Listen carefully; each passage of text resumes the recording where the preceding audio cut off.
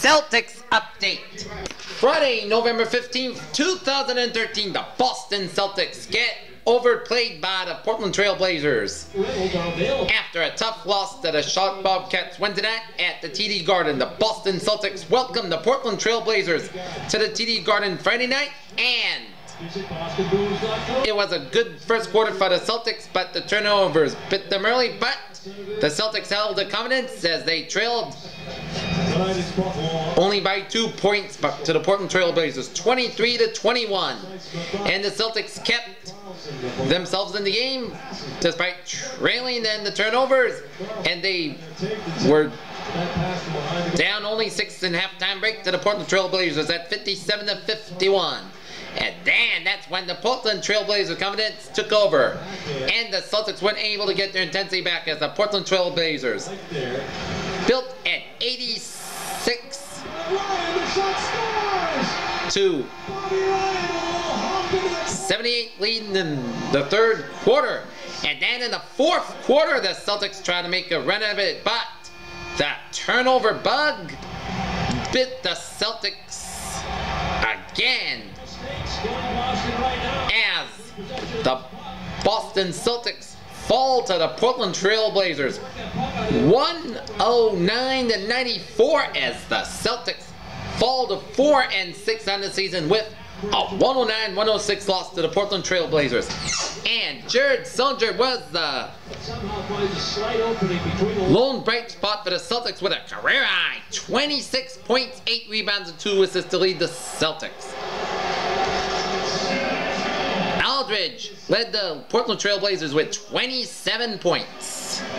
Next up for the Boston Celtics, they will have a tough road schedule. The first loss in this building since the 7th of April 2009. Boston has won it 11 in a row in this building, the longest stretch. As they are in Minnesota to take on Ricky Rubio and Kevin Love and the Minnesota Timberwolves tomorrow in Minneapolis. And then Tuesday and Wednesday they'll be on an Interstate 10 road trip through Texas with the Houston Rockets and San Antonio Spurs. Houston on Tuesday, San Antonio Wednesday. Should be a tough road game, but the Celtics are able to get it together, and they could maybe buy a win or two. Okay, let us take a look at our other scores around the NBA. The Indiana Pacers sped past the Milwaukee Bucks 104-77 as Roy Hibbert had 24 points for the Pacers, while O.J. Mayo had 20 points for the Bucks. In Toronto, Chicago Bulls defeated the Toronto Raptors 96-80. Luol Deng had 19 points. DeRozan 37 points in the losing cause for the Toronto Raptors.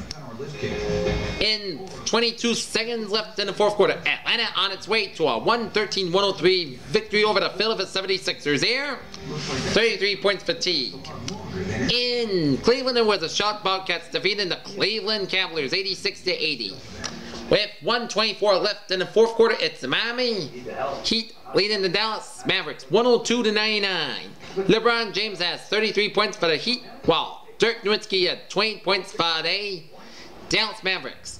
In Denver, with 44 seconds left in the third quarter, Denver Nuggets are leading the Minnesota Timberwolves 86-78. In Phoenix, it's the Phoenix Suns leading the Brooklyn Nets 38-29. With 7:06 left in the second quarter out in Phoenix. Utah leading San Antonio 43-37 with 3:30 in the second quarter. And the Lakers of Los Angeles and Memphis Grizzlies will get underway at 10:30 p.m. and the same goes for Detroit, Sacramento.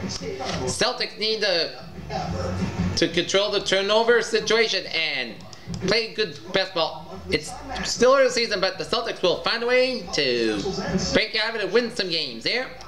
Here we go, Celtics! The road ahead brought to you by Geico. 15 minutes can save you 15% or more on